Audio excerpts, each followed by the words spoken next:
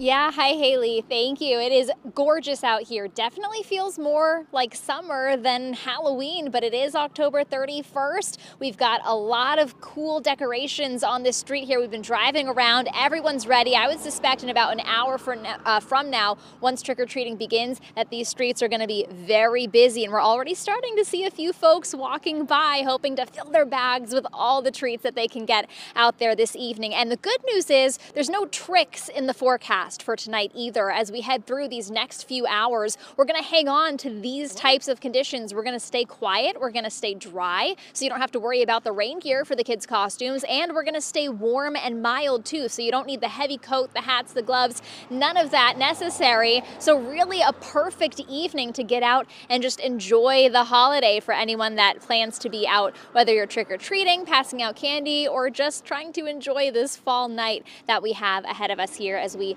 end out the month of October. We'll have a little bit more, of course, still coming up. For now, live in Concord, Jacqueline Thomas, WMUR News 9.